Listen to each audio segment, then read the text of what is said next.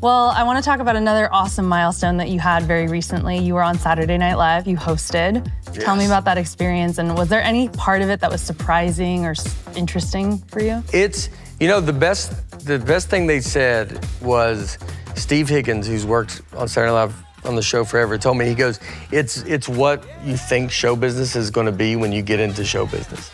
And they really warm you up to the weekend. I mean, you get there, Monday is like you go in at like 5 p.m. and you meet the writers and Lauren, and then Tuesday's a little longer, and Wednesday, and it just gradually gets longer to then Thursday, Friday, Saturday, obviously you're there just kind of all day.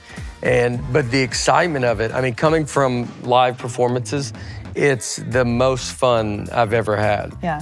So Saturday Night Live, they want you to do good. They're not trying to make you look bad. They really write the show around the host, and right. It's so fun. It's a wild ride. I mean, when you're done, you're like, you don't know what happened. You're done. Be sure to check out the full season of Check-In on Wynn Las Vegas YouTube.